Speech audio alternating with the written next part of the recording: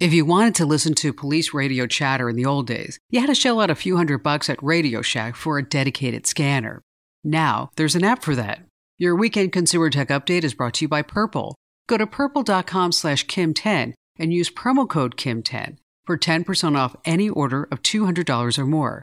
Terms apply. These apps let you listen to first responder radio traffic if the signals are being broadcast over the internet. Police Scanner Radio and Fire is one of the most popular radio scanner apps that you can get for your smartphone. It includes police, fire, EMS, and other audio feeds. It's free. Another popular app is Broadcastify.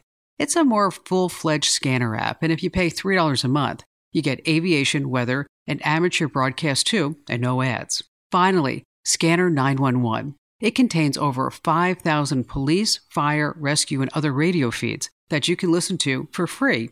Find links at Komando.com. I'm Kim Komando. Learn something new every day.